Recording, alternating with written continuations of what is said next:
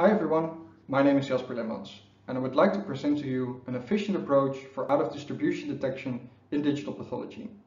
This work is motivated by a current weakness of many deep learning algorithms, which I would like to illustrate with an example.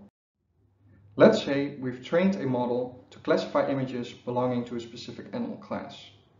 If we then give this model out-of-distribution data, such as a class it has never seen before during training, it will still predict an animal class. In that sense, this model is failing silently.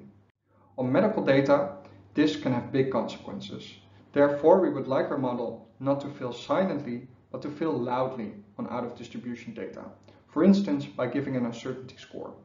Here, a high uncertainty would indicate an out-of-distribution sample, which would require more expert supervision.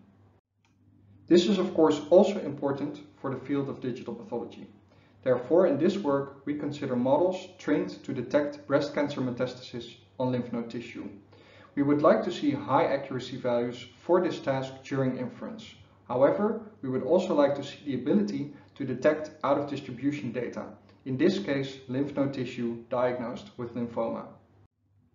Currently, there are two popular approaches for this task, which are based on measuring the entropy value of either MC dropout or deep ensembles. We, however, would like to propose to use multi-head CNNs, which are similar to the current state-of-the-art deep ensembles, but more efficient through extensive parameter sharing. This leads to a more computationally and memory efficient model. The biggest advantage of being more memory efficient is the ability to train the entire model at once and to promote diversity during training. Here's an example of how we do this.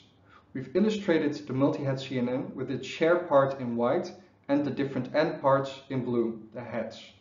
We can then measure the loss for each individual head.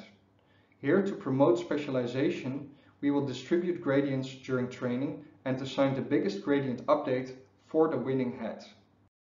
In this case, the first head will specialize the most for this specific input pattern. For a different input pattern, say the second head has the lowest loss, and after gradient updating, this head will be the most specialized for this input pattern.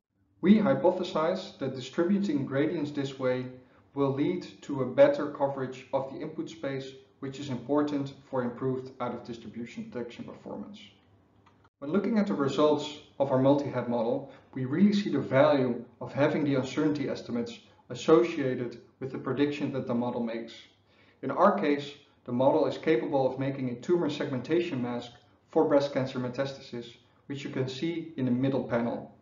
In the panel on the right, you see the uncertainty heat map associated with this prediction.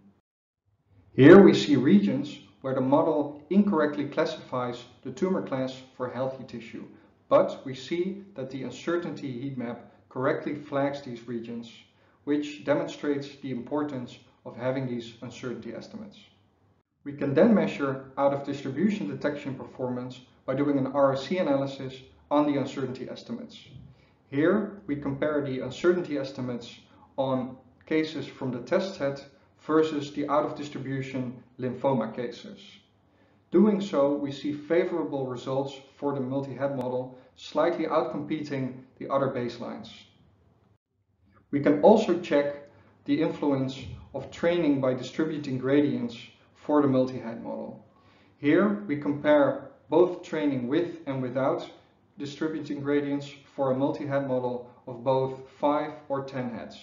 In both cases, we see improved out-of-distribution detection performance when distributing gradients, which shows the importance of this method.